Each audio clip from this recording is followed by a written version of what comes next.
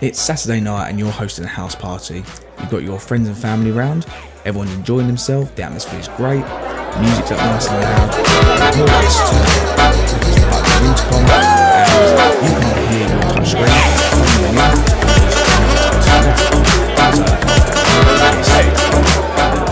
Or you're watching a movie, you're waiting for an Amazon delivery.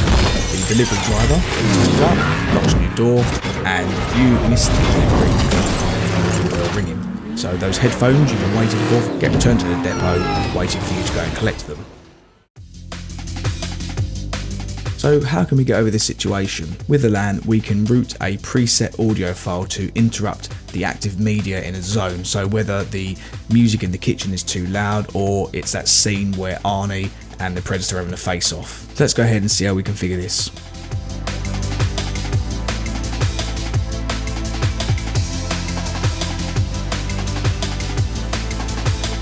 Now, providing you've got your audio zones, your intercom set up and your dial plans configured, you're good to go. You'll need to connect the ELAN controller to the audio system and have the ability to switch the inputs on, say, the audio matrix or matrix amp or even an AVR. So I've got my SC100 and my ELAN matrix amp. The matrix amp has a dedicated 3.5mm audio input for the doorbell.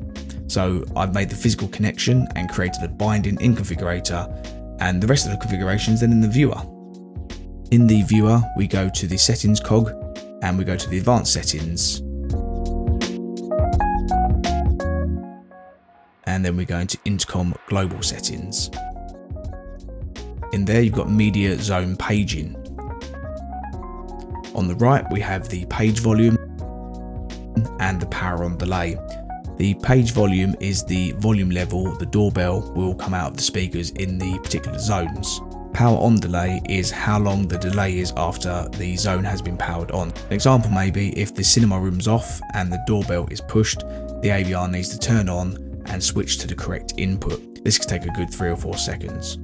So I'll leave the page volume as 35 and put the power on delay to 2 seconds for this example. I'll go back a page and now go to assign the door station dial plans. I've got a dial plan called Home. I'll click on that and there's an option for the doorbell settings.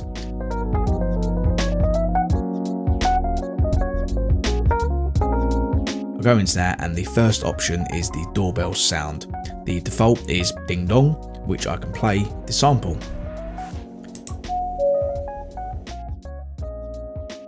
Got a cell phone ring. We've got a 4-tube tone. Yes, we'll have some of that.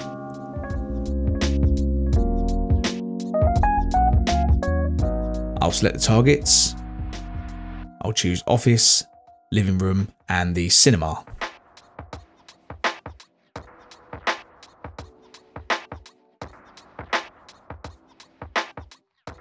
On my office, I want to control the power, so if the zone's off, turn it on, play the audio chime, and then turn the zone back off. And I want it to have volume control, so the doorbell tone will play at level 35 rather than go to the level that the room is at. So if the volume of the room is at 60%, the doorbell would come through that loud. So I'm going to have it control the volume and go down to 35. But depending on your configuration, you can leave these options unchecked. So when a zone is powered off, for instance, the doorbell won't play if that zone is off. And without volume control, the doorbell will just follow the volume that the zone's on. It all depends on what your end user wants. And that's done. So let's go ahead and put some music on. I'm going to pop the radio on my Fusion Research player. So that's Dance UK.